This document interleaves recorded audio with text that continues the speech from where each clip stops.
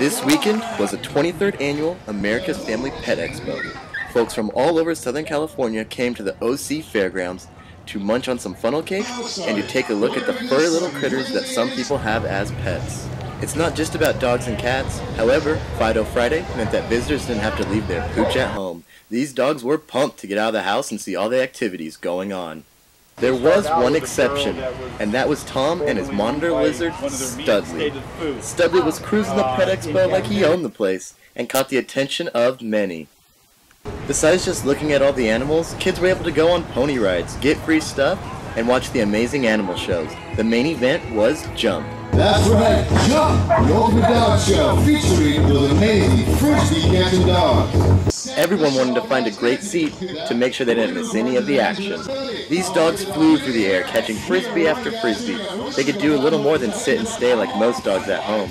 These very smart pups could even do backflips. The surprising thing is that most of them were adopted, and there were plenty of adoption booths at the expo.